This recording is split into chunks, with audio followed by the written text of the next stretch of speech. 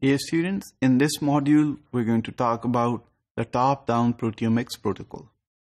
As you know, with bottom-up proteomics, you have to digest proteins into their peptides, and then you have to search those peptide masses with the in silico digested peptide masses from the protein sequence databases. It is obvious that you cannot measure the entire protein molecular weight. This is a major shortcoming in bottom-up proteomics. Also, that if there are post-translational modifications that are attached onto the proteins, which is the case in most of the samples, then you cannot easily arrive at the precursor protein's sequence and its mass. To overcome these shortcomings, we have the top-down proteomics approach. In top-down proteomics approach, we treat the entire precursor protein and we obtain its molecular weight. Okay, so once you have obtained the molecular weight of the entire protein, then you can fragment the protein using fragmentation techniques that are there. For instance, electron capture dissociation or collision-induced dissociation or electron transfer dissociation. We'll look at all of these fragmentation methods later. We need these fragmentation methods because the protein in top-down proteomics is already present inside the chamber, the mass analyzer of the mass spectrometer, and is therefore not open for enzymatic digestion.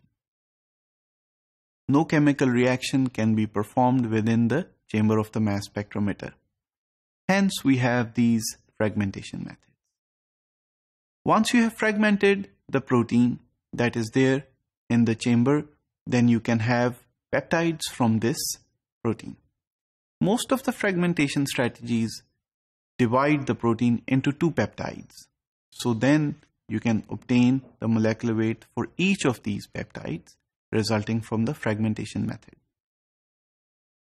So once after MS1, the protein is selected and fragmented, you have the molecular weight of the peptides from MS2. So the entire protein's molecular weight is measured in MS1. Its peptides are measured in MS2. And then, if you can select the peptide, then you can also continue on fragmenting the peptide and obtaining MS3, MS4, and so on and so forth till MSN. Now, this entire process is going on within the mass spectrometer's chamber and is therefore very accurate, and you can arrive at the masses of the peptides at the same time while you are fragmenting the peptide. Let's take a look at this example. If this is the protein in question and it is there in your sample, then what you can do is you can insert this protein into the mass spec chamber and you can arrive at its molecular weight, and this step is called MS1. After this, you have the fragmentation strategies which actually take these proteins and fragment them, let's say here, here, or there, and you can arrive at the molecular weight of this peptide, or this peptide, or this peptide by simply analyzing these fragments. This is MS2. Now, if you take this peptide and you fragment it further, then this is MS3. So this process can continue till you can arrive at a single amino acid in the peptide and measure its molecular weight as well.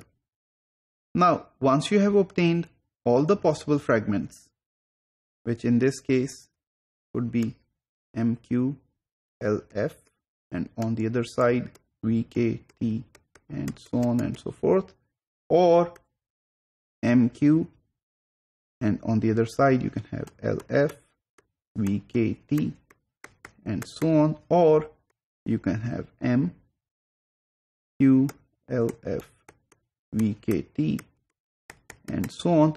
So it is possible that you can have any fragment resulting from the fragmentation process that are given here or otherwise. So once you have the mass for each of these fragments from the mass spectrometer, then you can search the protein sequence databases and try to match these fragments from the database. Okay, so in conclusion, top-down proteomics measures the intact protein's molecular weight first, and then the protein is fragmented, and the peptides resulting from this process are measured again for their molecular weight in MS2, and the peptides that are formed as a result of the fragmentation of these peptides can be measured in MS3, and so on and so forth. The important thing to remember here is that post-translational modifications can be easily measured using the top-down proteomics approach.